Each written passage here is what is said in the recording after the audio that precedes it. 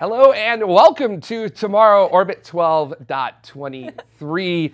Today we have got so much to talk about. Before we do that, just quick little introductions for all of us that are going to be talking to you here today. I'm all Jared. All of us. Yeah, all two of us that are talking to you today. I'm Jared, and I'm also joined by my co-host Jade today. And we are going to be looking at what has happened so far in 2019, because we're a little more than halfway through 2019. And it's always good to kind of just look back and see self-reflect. How you're, just how am I doing? How's space doing? Exactly, and we're kind of going to take a look at what humanity has been doing with all these things. And we're just going to go right out to the asteroid belt to get things started with one of my personal favorite missions, which has been busy this year, which is Hayabusa 2. This is a mission from the Japanese Aerospace Exploration Agency out to asteroid Ryugu, and it launched back in 2014. It arrived last year, and you could see it right there, taking a sample from the surface of asteroid Ryugu. Hayabusa 2 is a follow-on to their first Hayabusa mission, which was rife with problems. It was quite literally the robotic spacecraft equivalent of Apollo 13. This has been sped up significantly, by the way. Here's the real-time version of what Hayabusa 2 did. Amazing. But back in February, and just a couple weeks ago, on July 11th, Hayabusa 2 descended down to the surface of Ryugu, and when it detected that it was close enough, it fired a bullet made out of tantalum, which is an element that we do not expect to find in asteroids. And it ends up shooting that debris up into a horn that kind of like scoops it up, because Hayabusa 2 is a sample return mission. It's going to be bringing this back to us here on Earth to study. And this is pretty exciting to me, at least. Yeah, I mean, it's the first of its kind, really. Yeah. I mean, Hayabusa originally did do sample return from an asteroid called Itokawa, but it had problems. Exactly. So it only brought back like a couple grams. Exactly. Like a couple grains of dust, basically, is what it brought back. Which is great dust. The dust was fine. I think this is where it's going to fire the bullet right into the surface of Ryugu here. And I just love that you could see all these rocks here, too. That tells us that Ryugu is not like a solid rock. It's what we call a rubble pile. So it's a bunch of rocks all gravitationally bound to each other. And there we go. We fired the bullet in, and there goes all the debris out. Escape velocity, by the way, from the surface of Ryugu is about 1/10 of a meter per second. So, so you could like get up out of bed and fly off of the surface of Ryugu there. So look at this absolute mess that we've made here. Gosh darn it. Yeah. Leave it to us. Yeah. And the neat thing about this, we'll get these samples back in December of 2020, and that should allow us to really get a up-close look at what these asteroids are made out of, which is good, because asteroids can hit the Earth. So, like, if you know what an asteroid's made out of, it's like know your enemy. Yeah. You can figure out how to defeat it. Yeah, you can figure out like how hard do I have to kick the asteroid? Exactly. To get it, Armageddon get it, Exactly. How do we get Aerosmith to come sing a song while we destroy it? But this has huge implications too for commercial mining, potentially of these like different solar system objects and whatnot. And then like once we discover like what it's actually made of and like in what quantities, and it's like, okay, well, how commercially viable is this to go out there and whatnot? So I see this opening up some crazy doors. Absolutely, yeah. We can look at the sort of like the metal content of this asteroid here, and then also Ryugu is a very interesting kind of asteroid. It's a C-G type asteroid. So C means that it's rich in carbon, which basically 3 out of every 4 asteroids are a C type. And then it's also a G type, which means that it may have lots of clays and micas in it, which are formed in typically wet environments. Or what's another word for wet that you like saying? Moist. Moist. So a moist environment. Moist. The thing about that is that you can use that carbon for development of like materials and other things you may have out there. You can also use those clays and micas to actually extract water Exactly. out of it. And there you go. Voila, you could build your spaceship and fuel it up right at an asteroid. And actually, we've had a couple guests on. Momentous is one of them that I can think of that talked about actually pulling water out of asteroids and comets and using it as fuel. Sucking them dry. Yeah, and literally not like we're going to remove the hydrogen and the oxygen from each other, just like hitting water with a little microwave beam and then sending that excited water out of a nozzle. Gotta go. There, yeah. And just to let you know, this specific story was suggested to us by Fitterian on community.tmro.tv. Thank you, Fitterian. We put a little post up there and we're basically like, hey, what would you like to see us talk about on that there? And people replied, and you were very much in agreement with what we were thinking. So that means that we got it there. That is rubbly. Yeah, look at that. That is just absolutely beautiful. There you go. Take a look at this here. And this right here, this crater was specifically caused by a vehicle that they had that, or not a vehicle, excuse me, a kinetic system. I really don't know how to describe it other than that way. A kinetic system that fired a shaped charge that sent a bit of copper down, and it made a 10-meter crater on the surface. Intentionally? Yeah, and this is 2 weeks ago when Hayabusa dipped down into that crater and grabbed that material. So this is not surface material it's grabbing. This is material below the surface. Oh, so so then we can like actually study even deeper down exactly. into it. So we're no longer looking at stuff that's influenced by the sun. We're looking at stuff that's been relatively covered like legit. up by it there. Yeah. Yeah. And a couple of you were saying that you like this is some amazing footage you've never seen before. Yeah, this is fantastic. I just found out this morning too. I was looking on Twitter and talking to some folks. This camera was publicly funded. Like, yes. This camera was not going to be here, but then JAXA was like, hey, you know, who would want to pay to have a camera there? And just a ton of people sent in money to make it happen. That's amazing. So yeah. So oh, I love that. What an awesome story. And I can't wait to see samples. Can't wait to see samples. Can't wait to see samples. So, because why look at the universe when you could go out and touch it? So disturb it, you know. Taste it. Make a mess of it. Yeah, eat it. Put holes in it. So, shoot it. Yeah, you know? Yeah. We shot first. So that's what's up. There it is. So that's the shirt. Earth shot first. So yeah. That's our reputation in the cosmos now. Yeah. Well, unfortunately. There it is. So. All right. Well, that was lovely. Yes. So yeah, speaking of rocky bodies in the solar system, there is one called Mars, and it happens to be. It's a friend of ours. It's a neighbor planet, of course. And you can't talk about Mars without its amazing rovers, and you can't talk about the rovers without mentioning good old Opportunity. Oppie! AKA Oppie. Now, in terms of, I mean, every single rover we've ever sent to Mars is absolutely magnificent, but this one I feel like truly touched the hearts of people because it was, well, the reason we bring it up is because in 2019, it was February 13th, I believe, we officially called it an end. We officially said goodbye after a giant dust storm the previous year had basically kind of rendered it the worst dust storm in at least human recorded history that we've ever seen on Mars. So it was like a killer storm. Exactly. So. Literally. And so it was a 2004 mission. It was only supposed to last for 90 days. It lasted for 15 years. Dang. I'll tell you something. If I get an assignment and I'm only supposed to do it for 3 months, I'm not going to continue on for 15 years. But this guy totally did. But I did. I'm going to go to college for a semester, 15 years later. Okay, Van Wilder. But, and also, we can't understate the science that Opportunity returned to us because some of my favorite discoveries about Mars were basically Opportunity's fault. So, for instance, we talk a lot about the habitability potential habitability of Mars. And Opportunity was, you know, one of the machines that truly opened our eyes to the fact that Mars was once pretty Earth-like. It was once very juicy, or shall I say moist. And it was once pretty supple, able to potentially support life.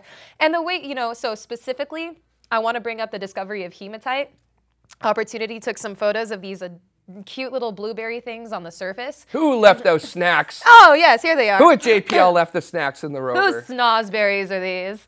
And essentially, hematite only forms this globular shape when under the presence of constant flowing liquid water and fresh water at that. Yeah. Absolutely. And, it's little globs of iron oxide that kind of bond together like that. And, when you hear about iron oxide, a lot of us think basically like rust. Oh, no, it's been ruined. But no, iron oxide indicates that chemistry is occurring, and chemistry kind of important for life. Just a little bit. Yeah. And a neat thing about OPI is that OPI was a part of a dual mission with 2 rovers, Spirit and Opportunity. Yes. Spirit landed first.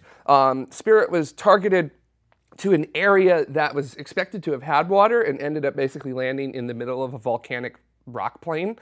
Luckily, later on in its mission, a couple years later, Spirit did find evidence of geothermal springs, like hot springs and stuff on the surface, which now I want to go back in time and sit on some hot springs on Mars. It's like a spa on that would Mars. be like, ooh, yeah, this is Martian dies immediately. But Opportunity literally landed on the surface. First of all, Opportunity, they use that airbag system.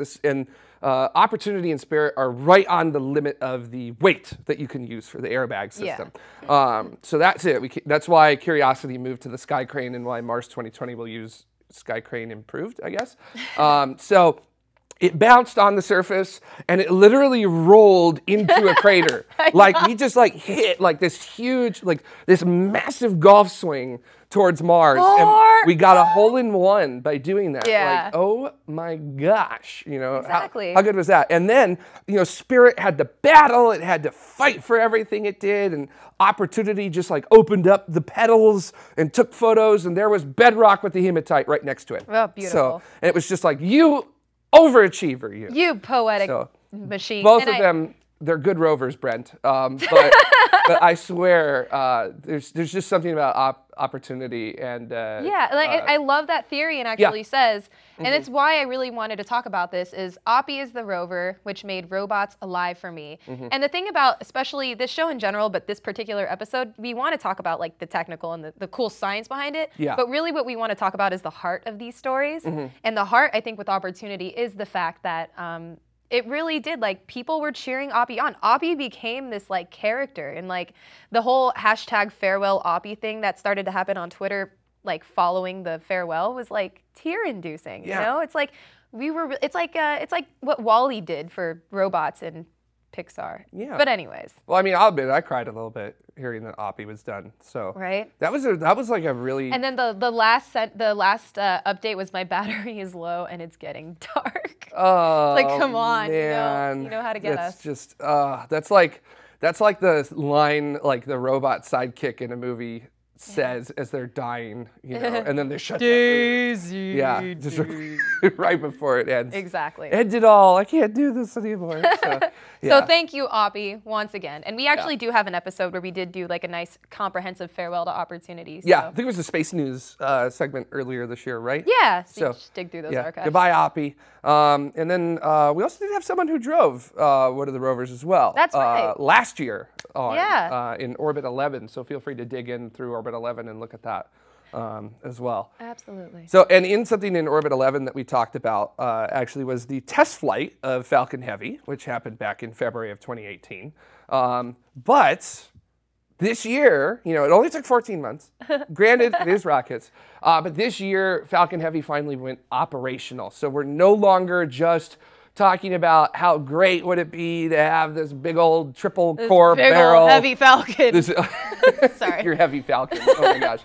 We're no longer just going to have this really great, animation of all this stuff. We're going to have fully operational. IRL. Here we are. It's fully operational now. It's been officially approved. This is the Arabsat 6A launch that happened on April 11th this year, which was the first successful triple core landing, by the way. Although the center core did end up falling over and getting very badly damaged with that there. So sort of, I love that meme that I saw on the internet that had, what's his face? Ralph Wiggum sitting in the back of the bus saying, Chuckles, I'm in danger. And the tagline for it at the top was, when you realize you're the center core of Falcon Heavy. So, because it's a curse so far. Thanks for that. The little note I see happening right there. That's pretty good. Falcon Heavy or Falcon 9 just itself has really lowered the cost dramatically. That was the goal of Falcon 9. Exactly. Lower the costs. Will reusability work? I still stand by my thing that they're not reusable yet. Until you have rapid turnaround, then it'll be officially reusable. Got it. They refurbishable is what I would call them right now, because space shuttle was refurbishable. It also had very long turnarounds. But I mean, SpaceX is just speeding so fast that at this point it's Seriously. almost becoming semantics to just talk about it. Look at that beautiful tracking footage. My gosh. Who's the genius behind that? Gorgeous. Gorgeous. So it's like a triple. I always call this the octoplume, but now it's like the trioctoplume or something at this point. And I love the onboard shots here too. It's just like, that is so gorgeous. And yeah, I can never get enough of watching these.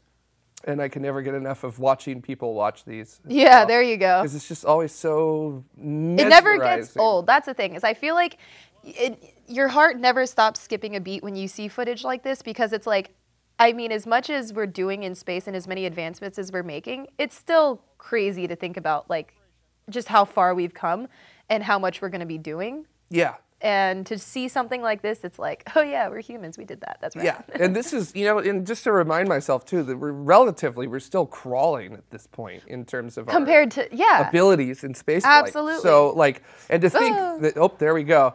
And to think that this is crawling, like holy moly, that's pretty wild with that there. And Falcon Heavy just is, I mean, you could chuck 64,000 kilograms to low Earth orbit. Mm-hmm. It can send 17,000 kilograms to Mars, which is more than we have the ability to land on Mars right now. Okay, we can just barely do a ton on Mars. This is like 17 of them capable of doing that. That's incredible. One thing I'd really like to see it used for, maybe for Pluto. Oh, so yeah. It could do about 3,500 kilograms to Pluto. So exactly. Maybe we could get that Pluto orbiter, that Pluto super orbiter, and maybe we'll be talking about something a little cold like that a little bit later today as well. Yeah, most definitely. Of course, we now know that Falcon Heavy is not going to be crew rated, and also it's going to eventually be replaced by Starship and Super Heavy. So Falcon Heavy, even though it is here, its days are numbered, if you will. But I mean, it's still gonna most certainly be used for quite a while. I mean, there's just a lot of ability in Falcon Heavy, and in some cases, for some payloads, it's actually cheaper to fly it on a Falcon Heavy than it is to fly it on a Falcon 9. Mm-hmm. So I guess we'll have to see what the future holds for Falcon Heavy, and definitely looking forward to more launches, and definitely looking forward to the curse of the center core being overcome eventually with that. So that's one heavy Falcon. Yes, that is heavy. I had to put it in. That's heavy, Doc. All right. And, okay, so going from rockets to something more cosmological. Oh, cosmos. So actually, another pretty amazing thing that happened this year was the first direct imaging of a black hole. Oh my gosh! So, yes. Okay. So, yeah. I'm going to start with this. So before we had this beautiful image, which we will see shortly, when we thought of black holes and the different artistic renditions, like, this is the type of imagery we were given. And it's like, okay. Yeah. Like, so the black hole, obviously, you can't see it because the light does not bounce back off. It's completely absorbed. But what you do see is, like, this basic, TV, this like gravitational disturbance around it. You see gravitational lensing. This is literally the light being bent by the just insane gravity and mass of this object. Oh, look, there's Matthew McConaughey. Oh, hey, Matt. So, Roddy McDowell's right behind him. There she is. So essentially, like, this is kind of like, so we did have to like finesse our imaginations. And again, the thing is that the black hole, the definition of it in and of itself is that you can't technically see it, because the only reason you could see us is because there's light waves bouncing off of us going straight into your eye holes.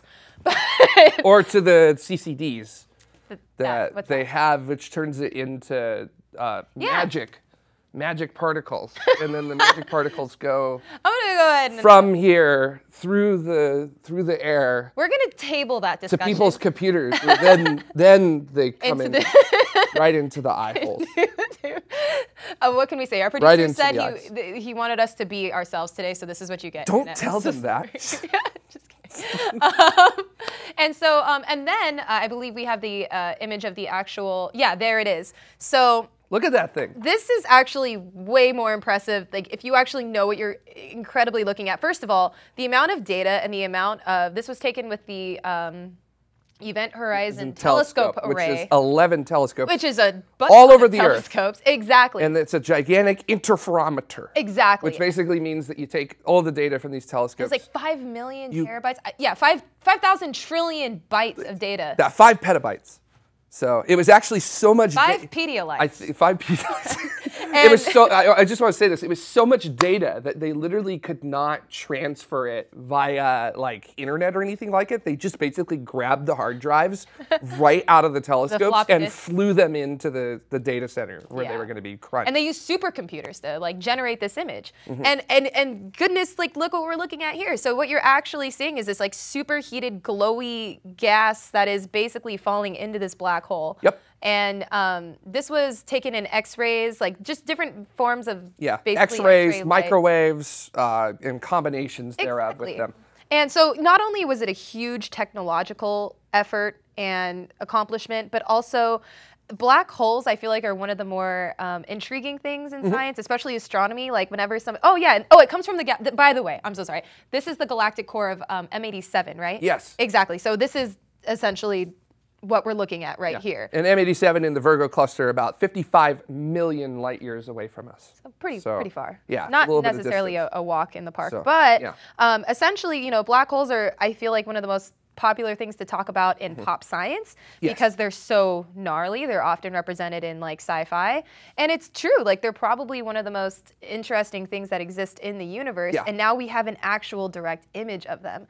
And that's just kind of like mind-boggling because like 10, 15, 20 years ago, to think that we could capture an image like this, have the capability to gather all this data, use 11 telescopes across the world to do that. Yeah. I mean, even 30 years ago, people were still doubting the existence of black holes. It wasn't until that team at UCLA in the late 80s and early 90s basically stared at the center of the Milky Way for an incredibly long amount of time. And over years, literally just mapped the positions of all those stars, figured out that one of those stars ends up getting around the galactic center, moving at like single-digit percentages of the speed of light, and basically was like, there's something with a lot of mass sitting there. And that was big with it. And then obviously observational evidence built upon that as well. But in science, you always have to be open, so it wasn't like 100% confirmed. And then LIGO, the Laser Interferometer Gravitational Wave Observatory, came along and basically put the feather in the cap and detected gravitational waves of two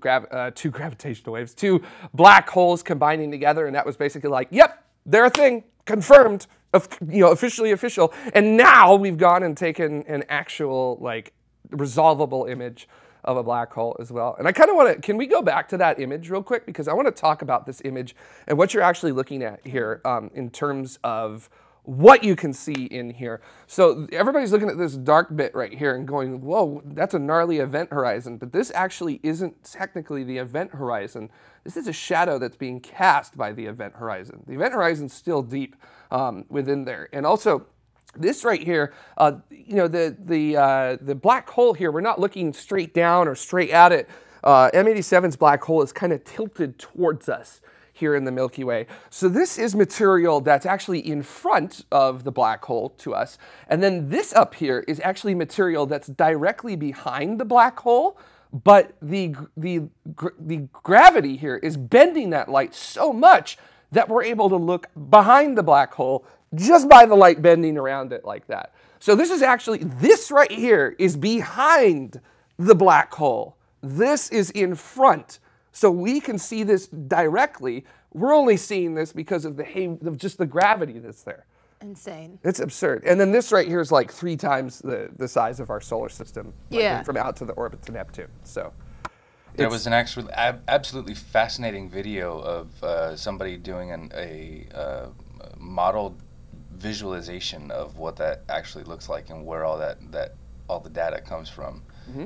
We should put a link to that in the show notes. Yeah, we certainly will. And what was so cool about this too is that they modeled what the image should look like based upon our understanding of physics with everything with that. So we did that, and we ran it through supercomputers, and we're basically like, this is what it should look like, and this is what that image that we get should look like, and bam! It was almost a perfect match. Exactly. So basically, physics as we understand it presently is pretty good. Still working. So still working. Obviously, problems, dark matter, dark energy, but we're working on it. We're getting there. We're getting there. Yeah. And one last thing I want to say about this, again, tying it back into kind of its like the impact on the public and society. The memes that were generated following this photo's release on the internet Oh my God. did not disappoint. Do you have some memes? I don't. Oh, okay. My favorite one happens to be incredibly inappropriate, but there are some. Look them up. Just Google it. They're all really good. So my favorite one was like somebody had like a box of Krispy Kremes and there was like 12 of the black hole images. One of my favorite is like there's like a hand like secretly like this. Oh my It's God. like, I get it, you internet, you're funny. I just want to say one more thing about that image, just because of how amazing it is. And just, it's kind of one of those things that's like, this is the best of humanity. Like, when we all come together, this is the amazing stuff that we can end up doing. Taking an image of this black hole and resolving it with as much detail as we did, basically it's the equivalent of pointing a optical telescope from Los Angeles to New York, so across the entire United States, which is big. So I've been told. Yes. So compared to places like Europe and stuff, it actually does take a while to get across the United States. Oh, westward so, expansion. Yeah, just with everything Louisiana like that. Purchase, really. Yeah, what can we say? They made us big. So it's like looking from LA to New York, seeing that somebody's reading a newspaper and being able to discern the period at the end of the sentence. I can't even do that with a newspaper in front of my face. I just, amazing. It's just mind Exactly. boggling. The implications of just, that. And Prismara has a really good comment right here, which is, if we can do this with a radio dish the size of the Earth, imagine what we could do with hundreds of radio telescopes in orbit around the sun, a dish the size of a solar system. That would be absolutely absurd. So, and in the best way possible. Yeah, that would, holy smokes, that would just blow me away with that there. Yes. Yeah. And, earlier in the show, we talked about cold, dark places, right? My favorite. Yeah, some good stuff. All the fun happens dark, wet in places. cold, dark, moist places. Swampy. So, that's also a word I don't ever want to hear again. This one, though, we're going to go all the way back to the beginning of the year, like literally the beginning of the year, as in like the opening minutes of 2019, because the New Horizons spacecraft on January 1st, when all of us were partying, there was a bunch of scientists that were busy having it fly by Having this a thing science party. right here. Yeah, 2014 MU-69, also known as Ultima Thule, right here. And this is sort of one of the better images that we have of it so far, a composite of all the different images that New Horizons took in true color as well. So it really is sort of this this like reddish brown with it there. So pretty cool place. It's what we call a classical cold Kuiper Belt object. So what does that mean? What is that? Well, it's not like Pluto. Pluto is a Kuiper Belt object. Regardless of whether you think it's a planet or a dwarf planet, Pluto is a Kuiper Belt object. So it is close enough to the sun that the influence, or the sun has influenced it. Yeah. It has chemically changed Exactly. portions of its surface and other things like that. So we would expect to find very complex things on Pluto, not essentially like what we would expect to find our universe started out with. And just to let you know here, this is Ultima Thule in the flesh. Right yes, here. so this was a sample return mission. Yes, a sample. It came back within a day. Hayabusa 3, new Hayabusa, or Hayabusa Horizon. Anyways, I guess since I'm holding this, I should talk a little bit about this really cool, just pretend it's not even there. Yeah. So, well, it's my therapist told me. That was not nice. Anyways, I'm sorry, Ultima. It looks like they jokingly called it the snowman. You know, 'cause it looks like a snowman. Woohoo! You know, everything with that there. So, with this snowman, they flew behind New Horizons. And then they looked at Ultima Thule as they went past. And there's an amazing GIF that comes from that. Go on. So And that GIF or GIF or whatever you want to call it actually ends up showing us that Ultima Thule is not these spherical things. It's slender. Oh my gosh, it's slimmed down so much more than we were expecting it to. Yeah, absolutely. So yeah. So that is such an interesting shape. The one thing that always like fascinates me is like the shapes that these objects take on out there, because I mean, so what's the main composition of Ultima Thule? Like, what's it mainly comprised of? So it is mostly water ice. Exactly. It's also got methanol on the surface, and there's also complex organics on there. So basically stuff with carbon in it. So what's so cool about that is water at those distances away from the sun in those temperatures, it's really like, it's like harder than rock. That's why those mountains on Pluto are able to get so huge. They're made of water ice, and they're essentially indestructible at those temperatures. Yeah, those mountains on Pluto are like 5 kilometers tall. Insane. That's and it's all water ice. It's not like it's not rock like and on here something on Earth. The size of Pluto, that's like a 1 foot tall person with like 18-inch biceps. Jesus. Like, it's just weird and very interesting. But essentially, yeah, like going back to the general shape of it, I mean, there it is. There we go. Oh, little duck. So when we were approaching with New Horizons, there was no real light curve with Ultima Thule. It was just basically a flat brightness, and they were kind of worried about that, as in like, what's going on? Is there lots of debris in this area or things like that? Nope, it just turns out that it's literally rotating just at the spacecraft. We happen to fly right at the pole of it that it rotates on. Yeah. So like just our luck, right? That we end up getting this rotation that we're just like, you know, just steering right down the barrel. And also just our luck too, that it was a relatively debris-free ride going towards it, because that was a big concern, was, you know, we need to have a clear path or else by spacecraft. If you run into it, I mean, seriously, New Horizons went past at like 14 kilometers per second. So exactly. That's gonna, I mean, you don't want to hit a snowflake at that speed, so. You mean one of us? I'm just kidding. Millennials. Here is that amazing shot that New Horizons took as it went past Ultima Thule.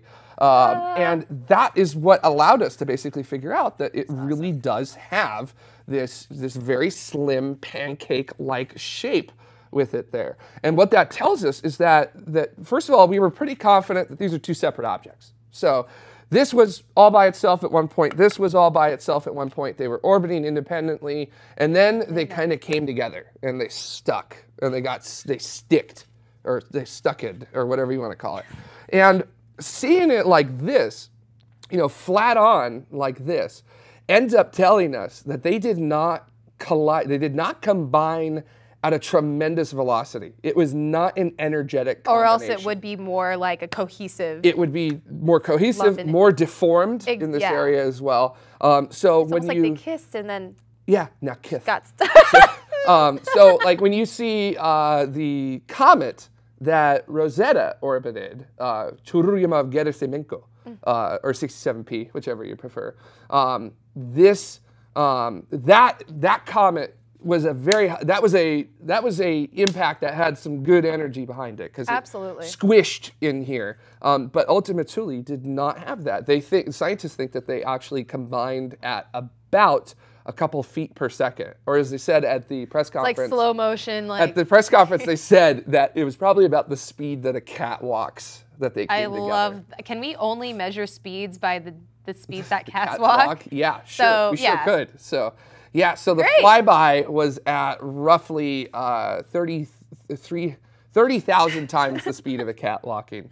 There we go. There. And what I love about this is that Ultima Thule is very far away. It is too far away to have been greatly influenced by the sun. It's a time capsule. So it is a time capsule. So this is not the foundation of what we are made out of. This is what the foundation itself is made out of. So this is not us.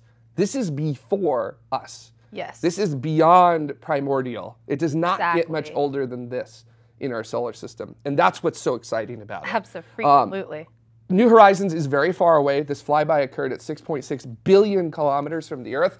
New Horizons transmitter is only 15 watts of power. So imagine trying to listen to that from that far away. It means we're only getting about 1 to 2 kilobits per second of data. So even though it took all that data in on basically what was a several hour long flyby on January 1st of this year, that data is going to take till September of next year to finally all get downloaded. Yeah. But they're working with it, and I'm excited to see what comes out of it, though. I am too. I'm also very excited because they're supposed to be starting very soon a survey with the imaging systems on New Horizons to see if there are any targets beyond that New Horizons may be able to maneuver to. And I'm very excited about that because I would love to see an even further out Ultima Thule and see what that looks like. How much more classical can you get? So how much more classical? How much more cold? How much more Kuiper can you get? It's very Kuipery. So can you handle this? You better loosen your belt because there's so much Kuiper in this with all these objects happening in there. Oh, it spun away. So that was pretty good. So yeah, so we also had quite a large number of honorable mentions that we want to give off as well with this. And basically a vast majority of these were suggested by a multitude of members on our community at community.tmro.tv. We want to talk about Chang'e 4, which was China's second lunar lander on the surface of the moon, and specifically was the first anything to land on the far side of the moon. It was suggested by our community to talk about that a little bit. Had a little rover called U-22, which moved out, and also had an experiment on board, which you talked about a little bit. Oh, yeah, exactly. So this is the first time anything's been grown on the moon. And while it's not being grown directly on the moon, it's definitely in its own little biosphere. But this is organics being grown in the environment of the moon. And that is huge, especially because, you know, we love to talk about the potential for going to the moon and all the cool things we could do once we're there. Yeah, and you got to make you would like to have a system that allows you to make food while you're growing organics has so many benefits, whether it's generating food, oxygen, wastewater cleanup, oxygen, carbon dioxide scrubbing, sanity for the humans who want to see something alive. Really, honestly, it is psychologically beneficial for you to actually see something like a plant. And I would love to take like some orchids or something to the moon with me. Yeah. That would be pretty cool. Some lunar orchids. With it. Also, a little bit from Perry on our community.tmro.tv talked about the Bereshit lander, which was Israel's attempt to land on the moon by Space IL. Unfortunately, they had a problem with the gyroscope, which caused the shutdown of the main engine, and it ended up, it did technically reach the surface of the moon just at about 1 kilometer per second, so which is usually it's not a good speed with that there. But hats off. I mean, no private entity had done that before with that, so that was impressive. I was just gonna say, and it's so cool to see such a global effort to all of a sudden be accomplishing all of these things. It's no longer just two big players. Yeah, it really is. Couldn't have said it better myself. Also, a big shout out to Space IL as well. They had a lot of problems with their optical navigation cameras, and they worked through those problems and got it to the moon, and got it in orbit, and got it actually close to where they wanted to land it on the moon, even with those problems. So that's impressive. Still incredibly impressive. I gotta say. Very proud of yourselves. One of my favorite stories of the year, which is the VF-01 flight of VSS Unity. This flight from Virgin Galactic didn't just have 2 pilots on board. It also had Beth Moses, who is the astronaut trainer, on board. So there you go. The 2 pilots and Beth got their commercial astronaut wings from the FAA because we're soon going to be ditching the is Pluto a planet debate and start the is 80 kilometers space debate with this here, which we can definitely have fisticuffs someday on this show. Let's do it right now. Yeah, but just it's really great to see Virgin Galactic moving ahead with everything. Absolutely. Especially after the problems they've had and just seeing them. I want to say soar, you know, literally into the skies with the work that they're doing. But I'm very excited. I definitely would love to ride on that. So Richard, if you're listening, hook me up. Yo, Branson. I'll make it happen. Also, Blue Origin, too, with New Shepard, is making advancements as well. They're actually carrying payloads on their microgravity flights with their capsule and their booster. And that's very exciting, too, because now you don't have to pay a couple million to put your experiment on a CubeSat. If you need a couple minutes of weightlessness, you just toss some money at Blue Origin, and it's a couple tens of thousands of dollars to make it happen. And Hanny's Vorwerp was correct. Yes, this is a beautiful, beautiful machine. Gorgeous. I mean, I know that space planes are inherently more dangerous than capsules, but I also just don't care about that either, because they're just, not only are they inherently more dangerous, they're also inherently more beautiful. So just want to throw that out there. Hey, there's us. That's us. That's Los Angeles right there. We're actually, the studio is behind the boom right there. So cool. What do you know? So that's pretty cool. So, and then, oh my gosh. Yes. Can you believe it? Finally. Oh. The demonstration mission 1 from SpaceX. Oh, I know. Crew Dragon. Look at it. God. There it goes. There it goes. Oh my gosh. This was so exciting because we've been talking about the commercial CC dev, commercial crew development, for years now. So who's counting? It's just been going on, and here we are. So we are officially not that far away now. Months, maybe a year, I don't know, till we officially start carrying crew. And this was the first flight of a Crew Dragon. And it, from all accounts, did very, very well. Obviously, there's things that you have to contend with. That's why you do test flights. And there's Ripley with the. Did they give the Earth a name? I don't think they gave the Earth a name. Did they give the Earth a name? I don't think so. They just call it. We'll just call it Earth. There's Ripley and the Earth in there, and then here it is on approach. Oh my gosh, that is such a cool HUD. Little Earth. With that there, Little Earth. Okay, thank you very much. There it is on approach. I can hear the Blue Danube in my head right now with it there. But this is so exciting to watch this happening, because soon people are going to be riding in that. Although not that specific capsule, because unfortunately on April 20th this year, during a test of their Super Draco thrusters for the launch escape system for it, it exploded. And it exploded. They didn't even have to reach out and grab this one. It just came right up and booped them on the nose. Yeah, look at that. It just, did that very, very nicely. With a docking adapter that a Cargo Dragon took up, by the way, as well. So just in case you want to know. So very, very cool that we're back and doing that again. So bam. And then, of course, we got to talk about Starlink, because astronomers have been freaking out. Just a little bit about Starlink, but a lot of us are still very excited about it, because this is going to be satellite internet. This is going to be opening up access to the internet to anybody on this planet who democratizing access to literally the largest hub of information in the world. Yeah, I can't think of a better thing to do for humanity. Absolutely. In the 21st century, that is the best thing you can do. Because as has been often talked about off air here, is that there are places where it is very difficult to get knowledge. Yeah, exactly. So, and this is going to hopefully open up that ability to allow anyone to get whatever kind of knowledge they need. And all it takes is a kid to watch the right, YouTube video of a rocket launch, and all of a sudden you have just inspired just the next generation of people who are going to get us to the farthest reaches in space. Yeah, so. And this is the first, Slavo, first launch of what will be a very large number of satellites, in excess, I think, of 11,000 now, just from SpaceX alone. So getting ready to test that and work with that. This has often been cited as a critical part of the revenue stream in order to make Mars happen at SpaceX. So we'll see what happens, because no satellite internet provider has succeeded ever. So we'll have to see how it goes with that. And Hayes Vorwerp on Twitch is asking, how many years will it take to deploy all these satellites? And I actually do not know.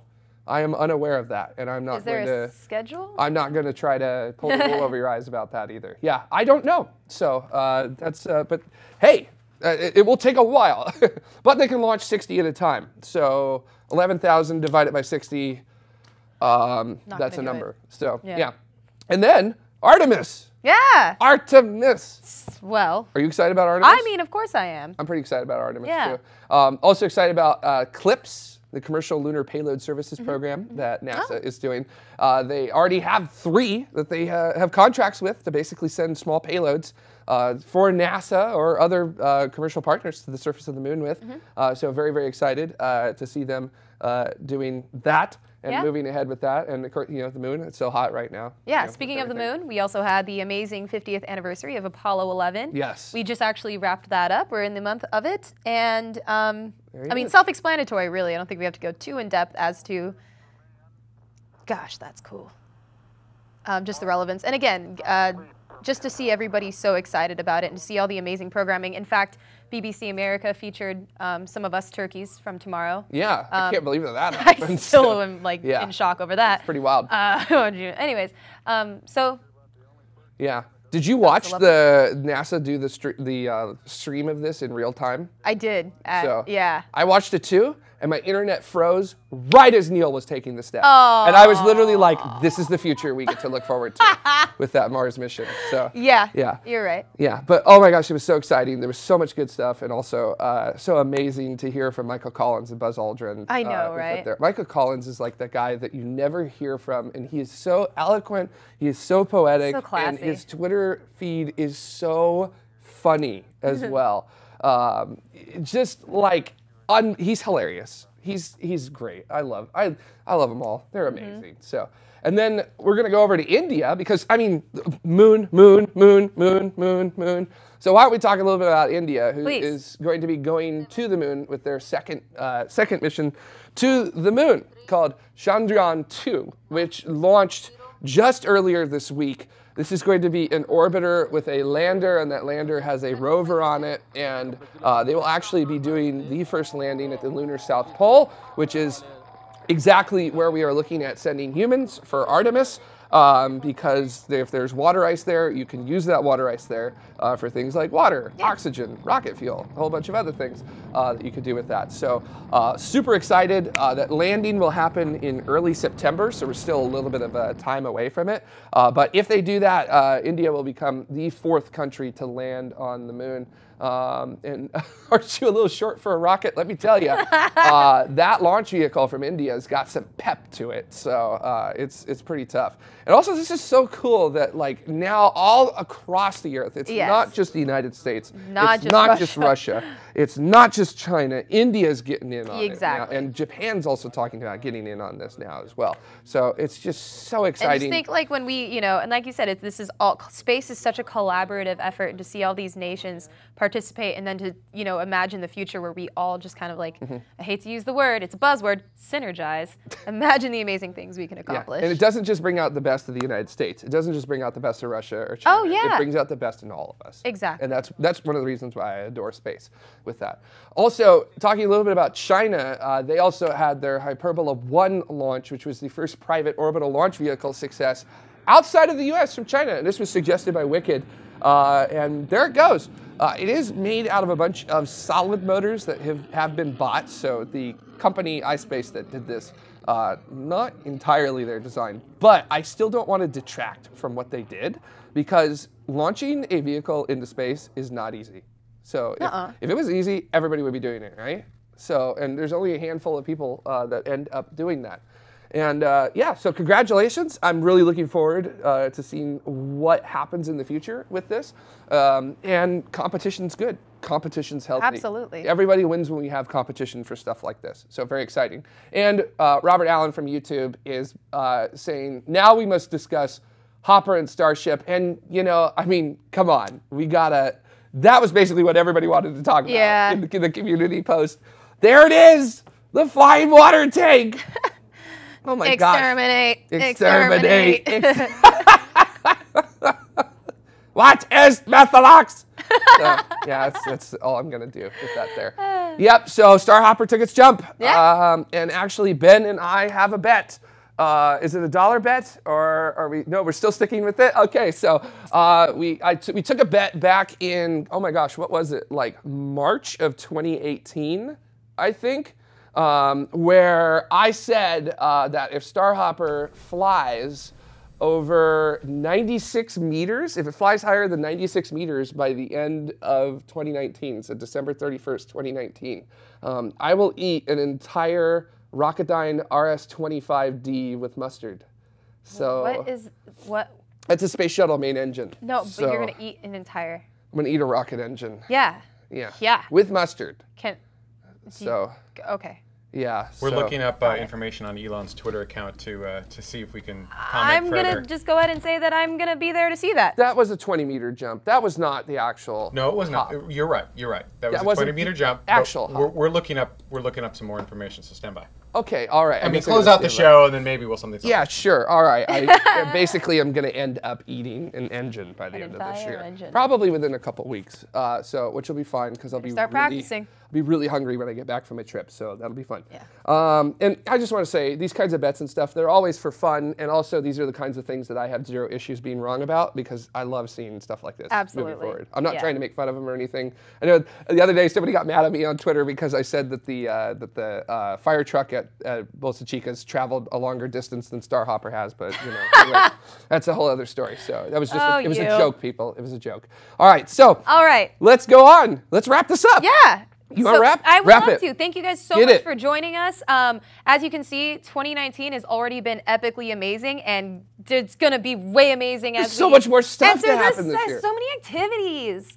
I don't even know how we're going to report on all of them. I don't know either. So. Just kidding. We're stoked about it. Yeah. So thank you so much for joining. And of course, you folks are the ones that make this show possible. Of course, we have different tiers of citizens who support us, such as the Escape Velocity, the Orbital citizens, and of course the suborbital. And then you also have ground support too. Exactly. You can't be flying stuff without ground support. No, you can't. No, you can't. You can't eat rocket engines without ground support. That's right. And these are all folks who contribute monthly amount via Patreon, patreon.com/TMRO, and they literally make this show run. They make it possible.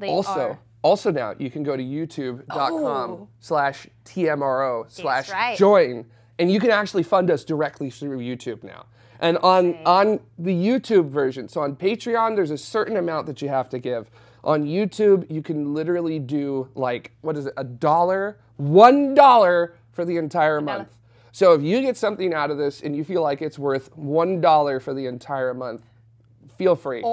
We appreciate anything and everything. It all counts. And even non-monetarily, smash that like button, share this with your bestest friends, send it in your work email to all your coworkers. Like, notifications. Exactly, all that good stuff. Community.tmro.tv. Getting active back on there as well. So yeah, absolutely. And our Twitter at TMRO as well. So feel free to contact us however you need to. And I believe on that pretty much wraps it up for the show. So we hope that you enjoyed your review of 2019 so far. I have a feeling we're going to be doing another review at the end of the year. Absolutely. And there's probably going to be a rocket engine there for me to eat. So thanks for watching 12.23, everybody, and we'll see you next time.